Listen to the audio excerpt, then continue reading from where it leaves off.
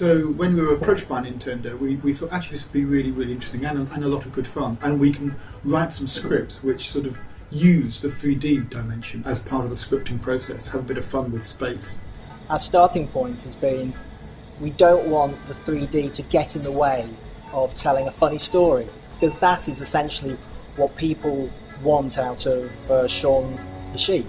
They want a little funny story that is engaging and humorous and looks great.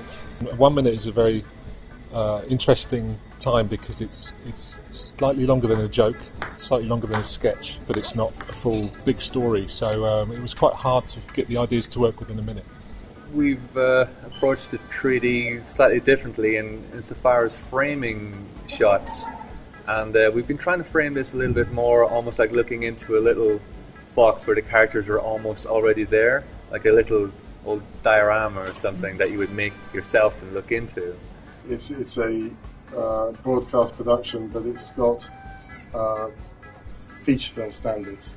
I schedule out the shooting week and as far in advance as I can do with the shot cards, and I produce a weekly picture schedule on Monday, which is the reference of the target for every unit for that week and tells all the crew on the floor the shooting order and what's happening. We've always been interested in 3D, particularly because our characters are fundamentally three-dimensional models. People kind of get that even on a 2D screen, but to see them in real 3D, where you can see how rotund they are, you can see the textures and the fur, just gives them literally an extra dimension and extra interest.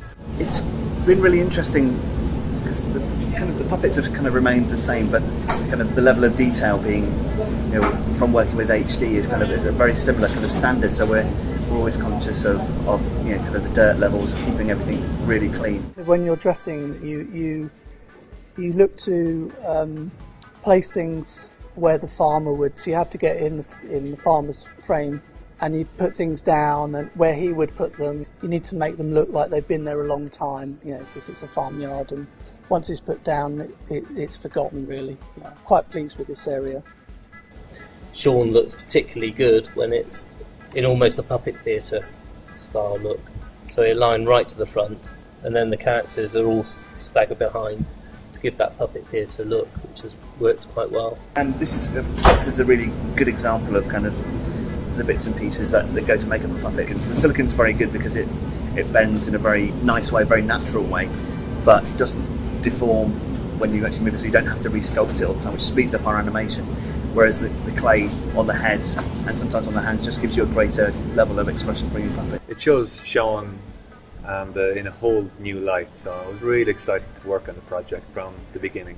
This time we've made things a little richer, a bit more visual. It's one of the most exciting ones is where we actually parody Nintendo games. Shaun actually moves like one of the characters from an early Nintendo game, and it's quite fun to take the mickey. One of the things I've really enjoyed on this project is working with the guys from Nintendo. I feel that there's a lot in common with the creative ethos of Nintendo and what we attempt to achieve here at Aardman. Attention to detail and humour.